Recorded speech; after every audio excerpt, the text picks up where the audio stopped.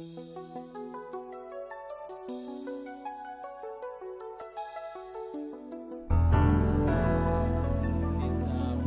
you ask for the wines, Yeah, you told let's that go you ahead, try the wines. And Yeah, we've tried the wines from the Marichal family vineyards, and these are wines from Uruguay, and they are really exceptional wines. We've had the Sauvignon Blanc, which is a very delicious and beautiful, fresh white wine, reminiscent of some of the wines that have become popular from New Zealand and such.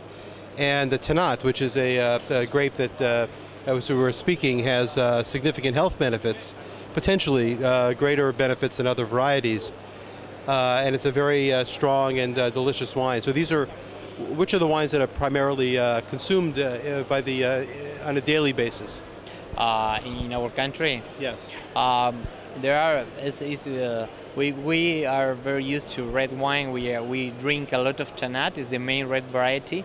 Also, we eat a lot of meat, a lot of beef. So the match with beef is perfect. And also there are also a very good consumption of rosé in Uruguay. That is very particular. A lot of people drink rosé wines, and little by little the knowledge about Tannat is growing, and more people is more interested in achieving the quality of Tannat, understand the different styles of the different wines. We have, in fact, we have 3 styles of Tannat. One is very young and fruity without oak, and in the other side we have a very complex Grand Reserve that we are presenting now. Is this bottle is our Grand Reserve A. We call it A because it's our first variety, the first variety that we start growing in our vineyard the last century, and also it is Tannat, and it is our first Grand Reserve. It has 18 months in new oak, French and American, and it's a very complex and delicate wine. And so you have been involved as a winemaker in your family vineyard for how long now? Me personally? You personally, yes. Yeah. I grew up at a winery, so I love wine and this activity since I was very young.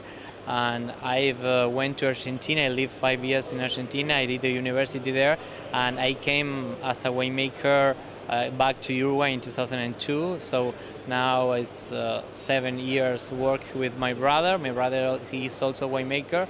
We're working together with my father and my mother to develop more and more wines and to achieve more markets and to present Uruguay in the different countries. Do most of the winemakers in Uruguay have formal training, or these families that pass along the art and the science to their children? Or do most go away for formal training in Argentina or possibly California, Europe, and such? It's very important. I think both things are very important. We have very good knowledge about from our family experience, but also I think it's necessary to learn a little more, to open the mind. For me, it was very good to have the possibility to go to Argentina, living in another country. That gave me a very good point of view of the Uruguayan industry.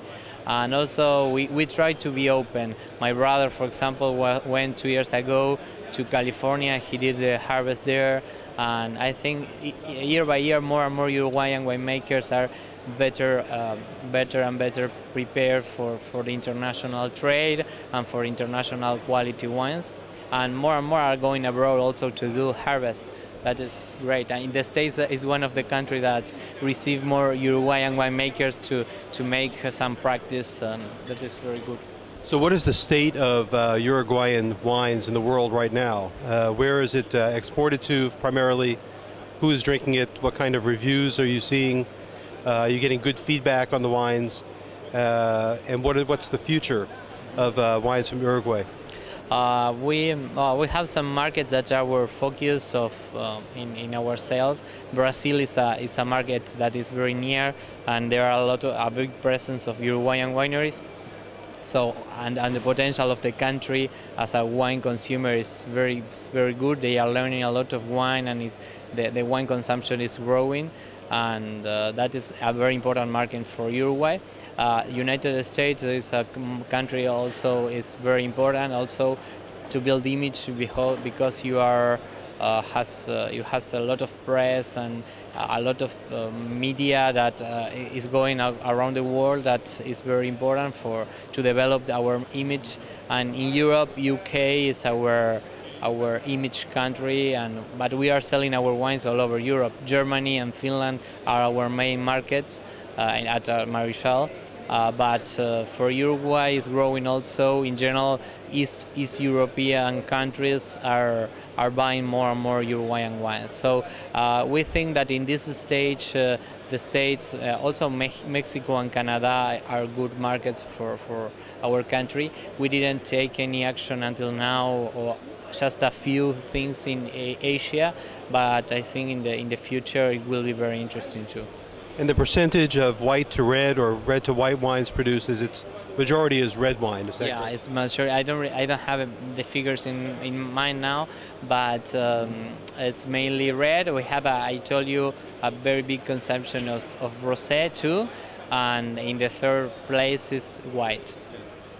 Well, obviously you're on the coastline, Yeah. so there's a lot of fish, and which is conducive more to the white wines and the rosé.